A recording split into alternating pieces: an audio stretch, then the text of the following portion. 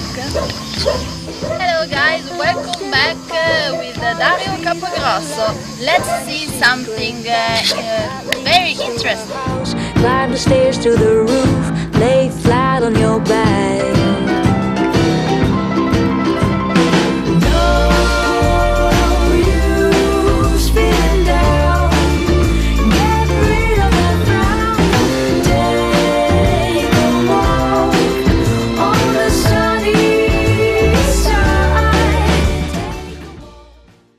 Hello, this is Dario Capogrosso and I'm Jenny for the Agriculture Italian Confederation, CIA.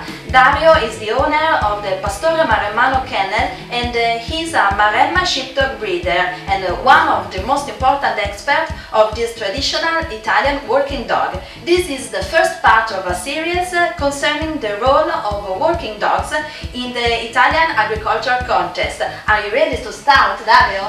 Yes, I'm ready. Thank you very much. Hello everybody. So we are starting this cooperation with Gia and with Jenny from today. So we're gonna talk about this very important Italian breed that is traditional, very important for our country. And the Italian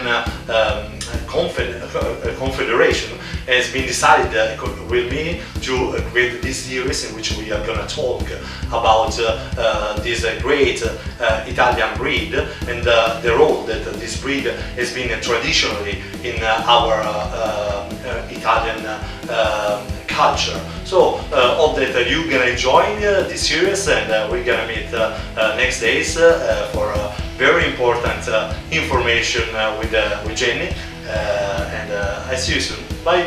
Stay tuned, see you later!